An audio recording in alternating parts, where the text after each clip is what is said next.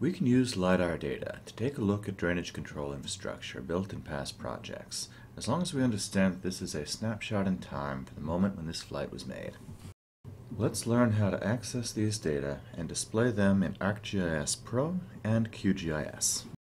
In the first result for a search for NOAA LiDAR Viewer, we have the Data Access Viewer, and we are going to go to Elevation/LiDAR. These orange areas are the places where the data are available. Let's go ahead and scroll in with the scroll wheel to our location of interest. Let's switch to our satellite view to help us navigate, and then draw our search area. Click, hold, drag, release. And now we have the 2018, 19, and 2012. We want the most recent. Add to cart. With this in our free shopping cart, we can go over here and then next. I'm going to keep these defaults, which is a grid size of 1, meaning 1 by 1 meter grid cells, and the value of those cells is going to be the average of the ground returns of the LiDAR. Now I'll say next, and I'll provide my email. After providing my email, I will hit submit and wait. And in about 5 minutes I have this download link, which is a .zip file, which I'll have to download and then extract. Once that's downloaded, I will extract all and place it in an appropriate folder.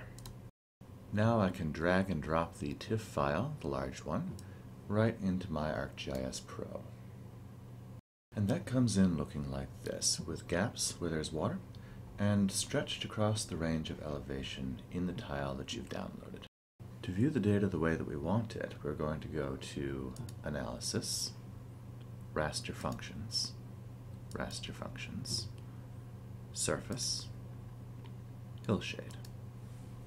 First, we need to make sure that the tool is actually pointing at the raster dataset that we want, and now let's see what happens with the traditional type hillshade. Create new layer.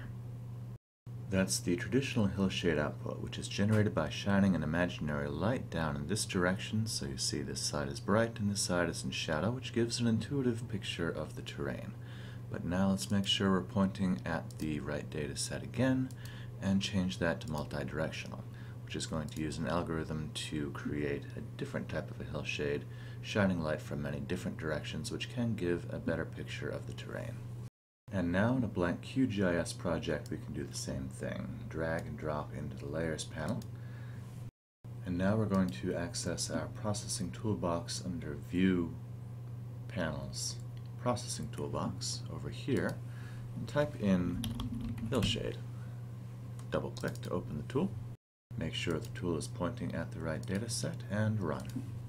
After running, close, and there's our finished product.